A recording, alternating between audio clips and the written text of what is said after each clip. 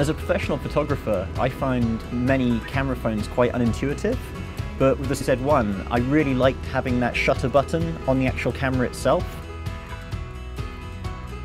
Another good addition with the Z1 is the fact that when your phone's locked, let's say you want to take a quick photograph, by holding down the shutter button, it wakes the phone up straight into camera mode. Another good characteristic of the Z1 camera was its ability to photograph very well in low light conditions, which is something that most camera phones can't do. I think the feature that I particularly liked on the Z1 was the fact that you can flip it into manual mode on the camera and have real control over the picture you're taking. So you can flip around with the white balance and exposure, ultimately to get a better sort of representation of the image you're trying to capture.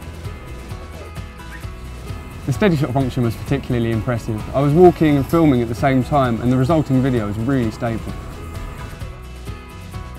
Lots of fun with the camera today. The pictures are coming out, they're really clear and concise. The quality was really high. You know, when we were looking back at them, we just wanted to take more and more. It really enabled us to capture the moment.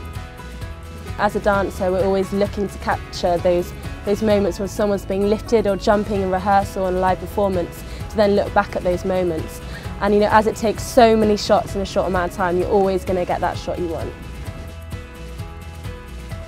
The thing I liked most about it was just the clarity of the pictures. I actually liked the look of my face when I took a selfie. Social Live was my favourite feature. As an artist, being able to stream live to Facebook to my fans is amazing. I can do a concert, I can chat to them about my latest single, it's just perfect. So definitely a favourite for me.